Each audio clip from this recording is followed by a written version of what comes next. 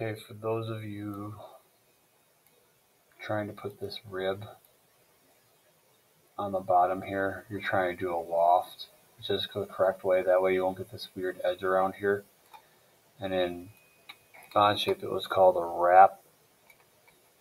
Essentially the same thing, but it's not called a wrap in Inventor. Here on the bottom, I drew the bottom of where that rectangle is going to be. Then this smaller one is the one that's going to fit perfectly on my cylinder sticking out right here. It's exactly the size and lined up with the other one. So you have to make a new plane, project it up a little bit over here somewhere so I can take this and project it onto this curved surface. To do that, I want to do a 3D sketch. So underneath 2D, I want to do a 3D sketch, but I want to project it onto a curved surface. I'm going to try closest point.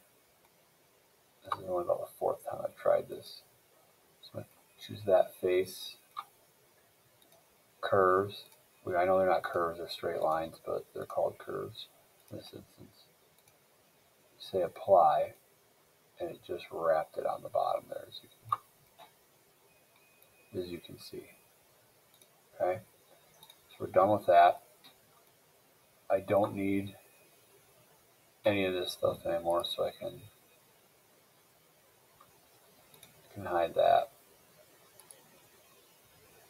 Hide that. Still need that. And now we can do our regular loft. The loft sketch. Down to that sketch. Say OK.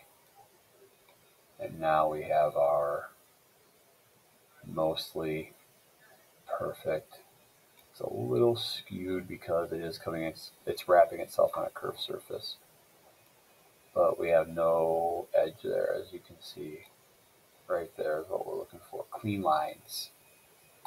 So that's how you perform